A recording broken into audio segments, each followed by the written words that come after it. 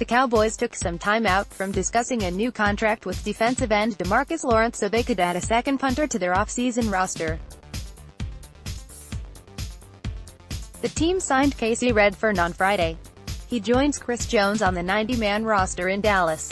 Redfern has appeared in one NFL regular season game since leaving Wofford in 2014. He was filling in for the injured Sam Martin and punted once for 50 yards in the 2017 season opener for the Lions, but wound up going on injured reserve with several torn knee ligaments after getting hit while trying to run for a first down after a bobbled snap. Redfern has also spent time with the Jaguars, Chargers, Panthers and Browns over the last 5 years.